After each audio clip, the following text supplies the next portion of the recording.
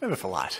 Thank you, Mr Speaker. Mr Speaker, today I'd like to bring to the House's attention of one of the events which has returned to Gawler, which was missing for a couple of years but as a result of the COVID-19 pandemic.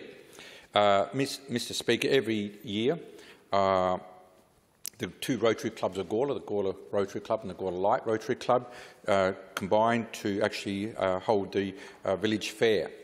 The village fair is held actually in Pioneer Park at the northern end of Murray Street on the first Saturday in November of each year. The event was first held in 1976 and, as I mentioned, run by the two Rotary clubs with support from the town of Gawler. The aim of the village fair is to enable local organisations to raise much-needed funds and showcase their activities to the wider community.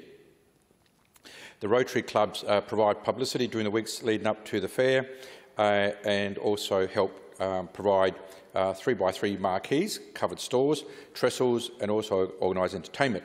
And Mr Speaker, I can say I was one of the stall holders this year, as I have been in past years. Participation for community organisations is free and participants retain all their takings. Mr Speaker, the event is actually held as a way of actually trying to get also local organisations to fundraise much-needed funds. And I understand this year the event raised somewhere between $19,000 and $20,000, and it was extremely well attended, partly because it was the first event in 3 years, and secondly, we had some wonderful weather on that particular Saturday, which actually brought out all the people to the village fair itself. There's a broad range of organisations which are part of the village fair, and the following categories have been represented in the past: community support, service groups, disability support, entertainment display, schools and play groups, church groups, environmental groups, art and craft groups, recreation and services for the elderly, amongst many others. Stores are also there to sell food and drink, local produce, plants, trees and shrubs, arts and crafts, novelties and a large range of second-hand items. And I think, Mr Speaker, I think every store almost actually has a raffle, and so as you go around, it's quite an expensive event to visit every store at the actual village fair. But importantly, all these funds go into important local projects. Mr Speaker, entertainment demonstrations include organisations like the Gawler Town Band, the Gymnastic Club, the Dog Obedience Club and the Gawler Car Club. And from time to time, various school bands and other groups also provide entertainment. The Rotary clubs, combined with the Gawler Art Society, in conjunction with local schools, also organise a junior art exhibition, which has been particularly successful. And I noticed this year there are quite a few artworks presented and quite a few people visiting.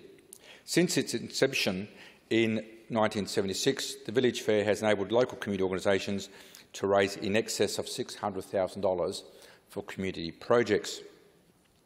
The organising clubs have to meet a whole range of local government and state government local, health and safety obligations, which makes sure that the event is actually accessible to all people, and particularly those people who have some sort of lived disability. In terms of actually setting up their venues for the day, there are a number of volunteers and hundreds of volunteer hours organised by Rotarians to set up the various stores for the community to benefit. During the day, staffing and managing the event site requires a large number of Rotarians at all times, and cleaning up is a major operation. Mr Speaker, it would be fair to say that the Gawler Village Fair is a major event attracting thousands of people and also supporting a lot of community organisations in our town. With the few moments I have left, Mr Speaker, I'd just like to take this opportunity to congratulate those new elected members in my electorate.